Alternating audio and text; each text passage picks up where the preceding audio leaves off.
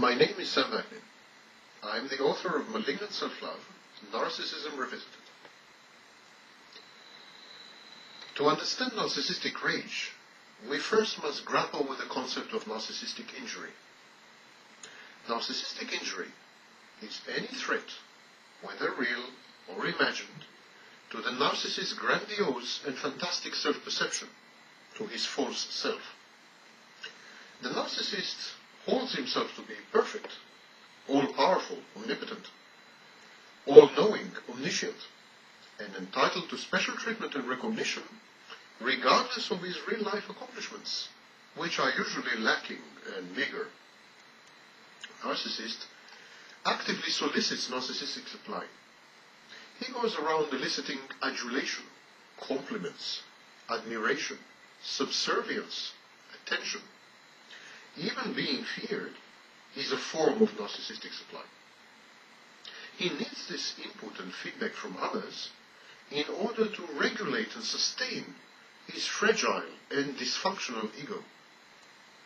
Thus, the narcissist constantly courts people's praise and attention. But as he does so, he also risks rejection, criticism, disagreement, and even ridicule and mockery. The narcissist is dependent on other people. He is aware of this dependence and of the risks associated with it. He knows that his dependence is all-pervasive and essential. But he resents his weakness.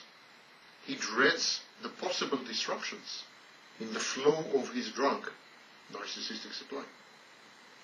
The narcissist is caught between the rock of his habit and the hard place of his frustration. No wonder if he is prone to raging, lashing, and acting out. No wonder if he is the slave of pathological, all-consuming envy. All these are expressions of aggression. The very people whom the narcissist holds in contempt. He derides them. He regards them as inferior. But they are also the source of his narcissistic supply, without which he will disintegrate, crumble, and be rendered dysfunctional. Narcissist thinking is magical. In his own mind, the narcissist is brilliant, perfect, omnipotent, omniscient, and unique. So, compliments and observations that support this inflated self-image, that support the false self, these are taken for granted and as a matter of course. Narcissist believes that he deserves them. Having anticipated the praise as fully justified and in accordance with his reality, the narcissist feels that his traits, his behaviors, and his accomplishments have made the accolades and kudos happen. He believes that he has generated this feedback and input from people. He believes that he has brought the narcissistic supply into being. He annexes positive input. He integrates positive feedback. And thereby he feels, irrationally, that the source of this feedback and input is internal, not external. That it is emanating from inside himself, not from outside, independent sources. The narcissist takes positive narcissistic supply lightly because he feels that he has made it happen. On the other hand, the narcissist treats disharmonious input, such as criticism, disagreement, or data that negate his self-perception. He takes these completely differently. He accords a far greater weight to these types of countervailing, challenging, and destabilizing information, because these are felt by him to be more real and coming really from the outside. Obviously, the narcissist cannot cast himself as the cause and source of opprobrium, castigation, criticism, and mockery. So he accepts that these come genuinely from outside and are not caused by him. The sourcing asymmetry and the weighting asymmetry the different levels of importance attached to positive supply and negative supply. This is the reason.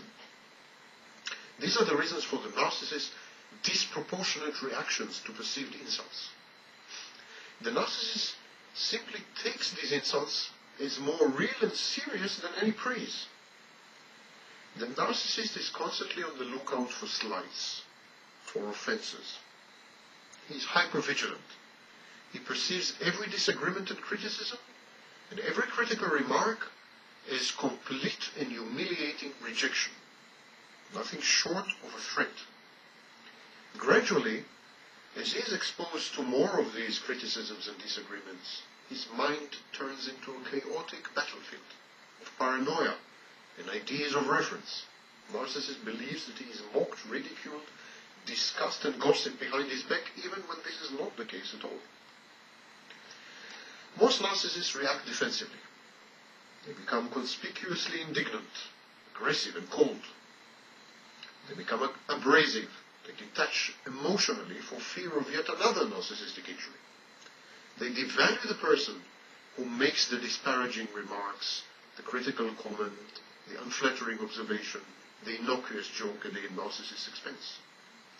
By holding their critics in contempt, by diminishing the stature of the discordant conversant, of the disagreeing interlocutor, the narcissist minimizes the impact of the disagreement or the criticism on himself. This is a defense mechanism that we know as cognitive dissonance. If the source of the disagreement and criticism is devalued, reduced, humiliated, written off, then the criticism and disagreement themselves are meaningless. Narcissists can be imperturbable, resilient to stress, and sang-froid. Narcissistic rage is not a reaction to stress. It is a reaction to perceived slights, insults, criticism, or disagreement. In other words, it's a reaction to narcissistic injury. Narcissistic rage is intense and disproportional to the offense. Raging narcissists usually perceive their reaction to have been triggered by an intentional provocation with a hostile intent and purpose. Their targets, on the other hand, invariably regard raging narcissists as incoherent, unjust, capricious, and arbitrary. Narcissists often vent their anger at insignificant people. They don't risk alienating their sources of supply, so they vent and they direct their rage at bystanders and innocent people. So they yell at a waitress. They berate a taxi driver. They publicly chide a subordinate or an underling. They attack their own children. Alternatively, they sulk. They feel unhedonic, unable to feel pleasure. They are pathologically bored. They drink. They do drugs. All these are forms of self-directed aggression. From time to time, no longer able to pretend and to suppress their rage, narcissists have it out with the real source of their anger. Then, these narcissists lose all vestiges of self-control and rave like lunatics. They shout incoherently. They make absurd accusations. They distort facts. They air long-suppressed grievances, allegations, and suspicions. These episodes of unbridled aggression are followed by periods of saccharine sentimentality, excessive flattering and submissiveness towards the victim of the latest rage attack. Driven by the mortal fear of being abandoned or ignored, the narcissist repulsively debases and demeans himself and begs for forgiveness. Most narcissists are prone to be angry. Their anger is always sudden, raging, frightening, and without an apparent provocation by an outside agent. It would seem that narcissists are in a constant state of rage, which is effectively controlled most of the time, but not all the time. This constant state of rage manifests itself only when the narcissist's defenses are down, incapacitated, or adversely affected by circumstances, internal or external.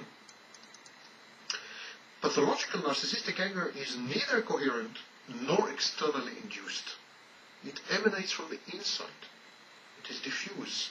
It is directed at the world at large and at injustice in general. The narcissist is capable of identifying the immediate cause of his fury. Still, upon closer scrutiny, this immediate cause is likely to be found lacking, and the anger is likely to be found excessive, disproportionate, and incoherent. It might be more accurate to say that the narcissist is expressing and experiencing two layers of anger, simultaneously and always. The first layer of superficial ire is indeed directed at an identified target, the alleged cause of the eruption, the provocateur. The second layer, however, incorporates the narcissist's self-aimed wrath. Narcissist's aggression is directed outside, but also inside, at himself. Narcissistic rage has two forms. The explosive type, where the narcissist flares up, attacks everyone in his immediate vicinity, causes damage to objects or people, and is verbally and psychologically abusive and sometimes physically abusive, violent. And then there is the passive-aggressive or pernicious type of narcissistic rage. Here the narcissist sulks, gives the silent treatment, is plotting how to punish the transgressor and put her in her proper place. These narcissists are vindictive. They often become stalkers. They harass. They haunt the objects of their frustration. They sabotage and damage the work and possessions of people whom they regard to be the sources and the causes of their mounting wrath.